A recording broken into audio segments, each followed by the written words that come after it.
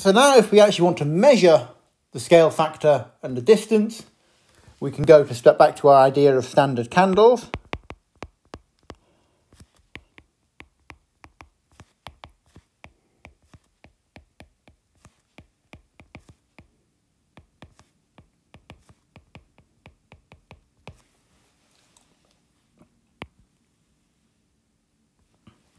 And we can note the following, which we've already seen. If we have an object with known L and measured F, where this is luminosity and this is flux, then we can get a luminosity distance from the following. dl equals luminosity over 4 pi f, all square rooted. And dl is the luminosity distance. And locally, that's just the distance. But in official language, it's the distance an object would have in a Euclidean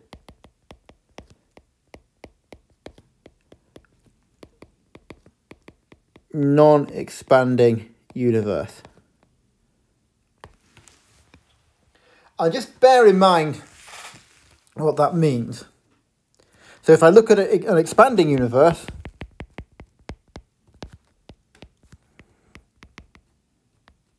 and say I look at redshift 1, and I look at visual light,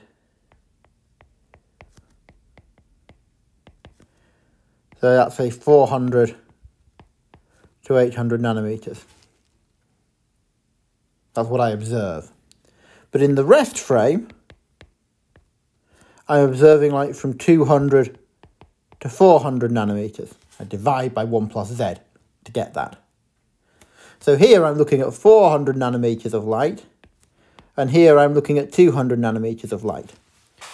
Now, firstly, it's not obvious that a source has an equal brightness here and here. So the sun, for example, it's brightest at about 500 nanometers.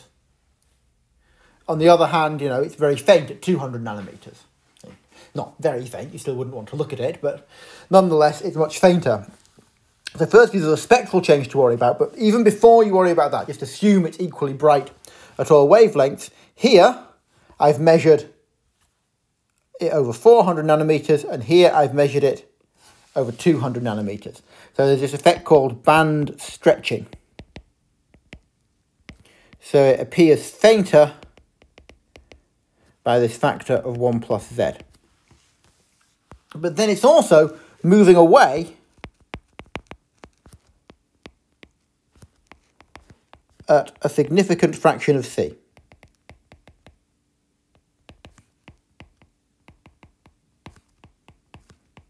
And remember, moving clocks run slower, so there is time dilation, which is another factor of 1 plus z.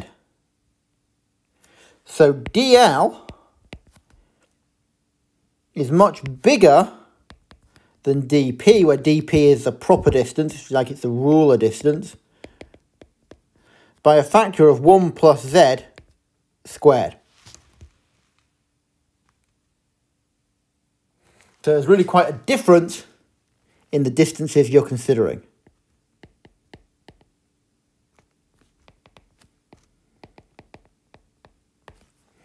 And so, well, you can easily get luminosity distances which look like the light travel time is longer than the age of the universe. But that's because you've got this 1 plus z squared multiplication which sits in there. So that's just sort of subtlety of what you're doing. So, if we want to do cosmology, we want to do the scale factor, we need standard candles, observable at large distances, and these are what we call type 1a supernova. And a type 1a supernova is an exploding white dwarf. White dwarfs are the remnants of stars like the Sun.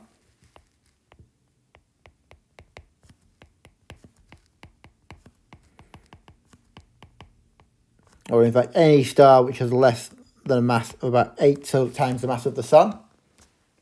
And you can think of them crudely as being mass of the Sun, size of the Earth.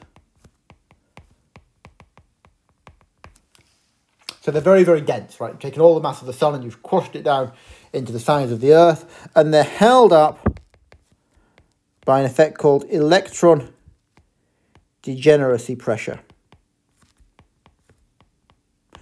And what that means is that electrons are fermions. They can't all be in the same quantum state. And if you haven't done that in quantum mechanics yet, don't worry too much about that. But the point being, when I push electrons together, they can't all end up in the same ground state because you can only have one electron per state. And white dwarfs also, if I increase the mass of a white dwarf, for example, by pouring mass onto it, it gets smaller, and so the pressure goes up. And there is a critical point called the Chandrasekhar mass. And I can't spell Chandrasekhar here. Let me try that again.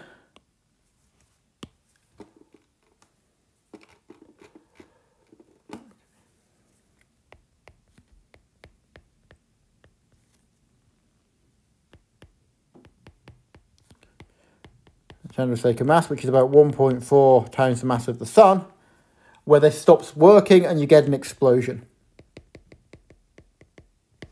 And it's fairly standard because it always happens at about this mass. And you can do this either by taking mass from another star like the Sun or by merging two white dwarfs. So you can accrete, i.e. pick up mass,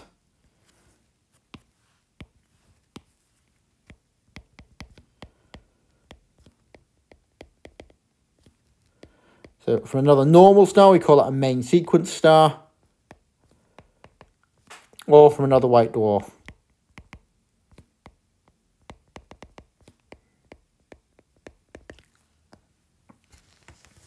And when you do that, you have a final route to your explosion. That explosion synthesizes large amounts of radioactive nickel.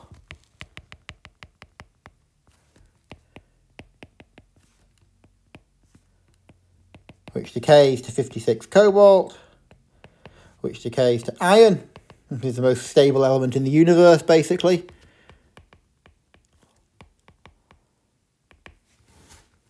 And you get a light curve, which is determined, in a sense, by the half-lives and the radioactive heating from these things. So if I have something here, this is my luminosity, and this is my time, you get a light curve which goes up and comes down again. And what people can do to first order is they use this peak luminosity as a standard candle. It's not quite that simple, because what actually happens is that there's a little bit of range of behaviour in that there is a range of peak magnitudes in type 1a supernovae. So just using the peak, the scatter you get is about 30%. But there is a correlation, which is sometimes called the Phillips relation, which says that fainter supernovae evolve faster. And when you use that, you get a scatter of about 5%. And that allows you to build a very accurate Hubble diagram. And so if I look at the Hubble diagram for type 1a supernovae, it looks something like this. This is actually an old figure, but nonetheless it's quite an important figure. So this is from a 1998 paper. I think this is from Saul Perlmutter's group.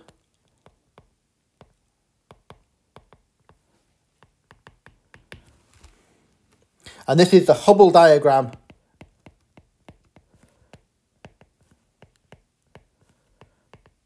for type 1a supernovae. And what you notice, and it's not entirely obvious because this is the data that first discovered it, is that what you really expect to have here is you expect that as you move out in redshift, if you've got a matter-dominated universe, then what you're going to have is you're actually going to have a decelerating universe, which will look something like this.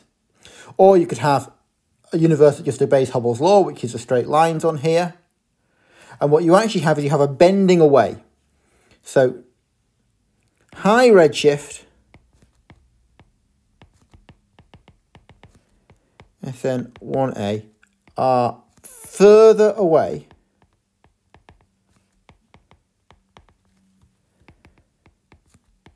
than expected by e.g. Hubble law.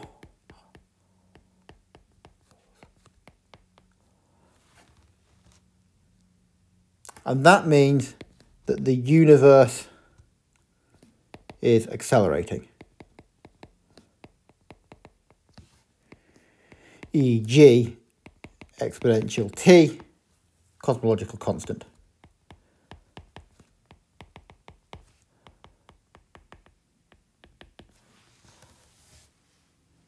And so that, therefore, is a remarkable demonstration of the fact that there is dark energy.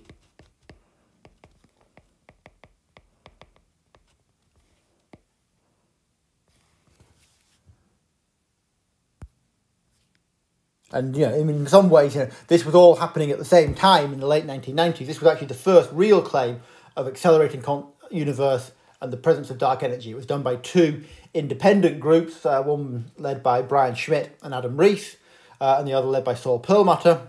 All three of those won the Nobel Prize, I think, in 2011. And so, these are major, important results that are coming forward.